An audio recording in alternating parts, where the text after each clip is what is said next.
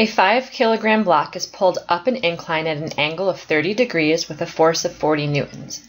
The coefficient of kinetic friction between the block and the incline is 0.3. Draw a free body diagram. Find the block's acceleration. It already shows the force applied on our free body diagram.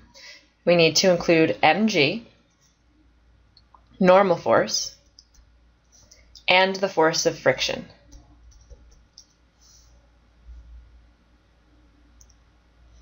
Next, we'll do our y-axis equation. We have normal force minus, and now if we break up mg into components, this is mg cosine theta, and this is mg sine theta. So it's normal force minus mg cosine theta equals 0. So the normal force is equal to mg cosine theta. We'll need this for friction. Now for our x-axis, we have force applied minus mg sine theta minus force of friction equals ma. So we need to replace our force of friction with mu times normal force.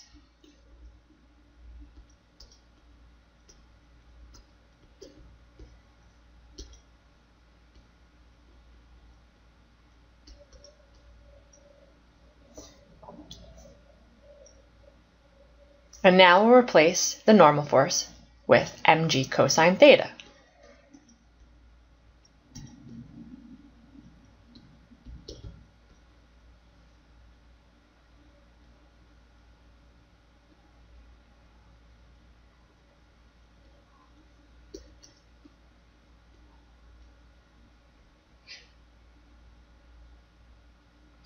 Now we need to divide both sides by m.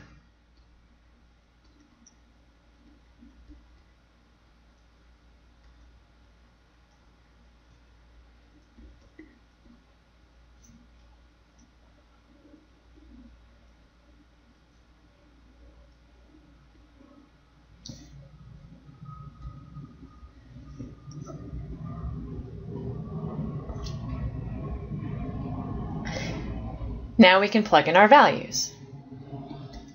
Now the normal force was 40 newtons. M is 5. G is 10. Sine of 30 degrees minus mu, which is 0.3. Again, M is 5. G is 10 times the cosine of 30 degrees, all divided by m, which is 5. So then A becomes 0.55 meters per second squared.